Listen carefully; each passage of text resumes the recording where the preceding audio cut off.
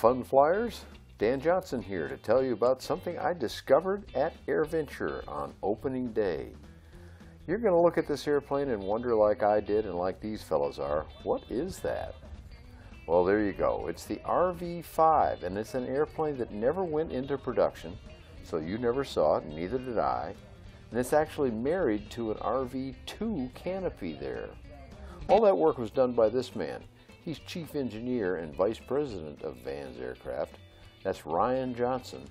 And he tackled this as a personal project after discovering it in a dusty storage loft.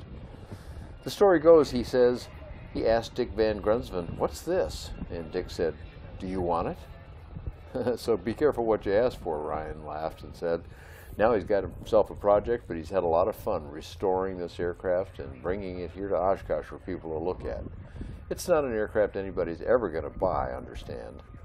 And they really want you to pay attention to the models that they are selling vigorously, the 8, 10, RV12, like that. However, this is an interesting little study in a very lightweight aircraft, and it evaluated some design concepts for the VANS company and Dick Van Grunsven and his team of EAA Chapter 105 assistants that worked on the project with him. So lots of things to discover at EAA Airventure Oshkosh 2019. This is just one of the intriguing ones, this little 312-pound aircraft, which with its Rotax 447 40 horsepower engine can climb an astonishing 1,200 feet a minute, takes off quick, cruises over 100 miles an hour. What's not to love? It's EAA Airventure Oshkosh, and you're invited.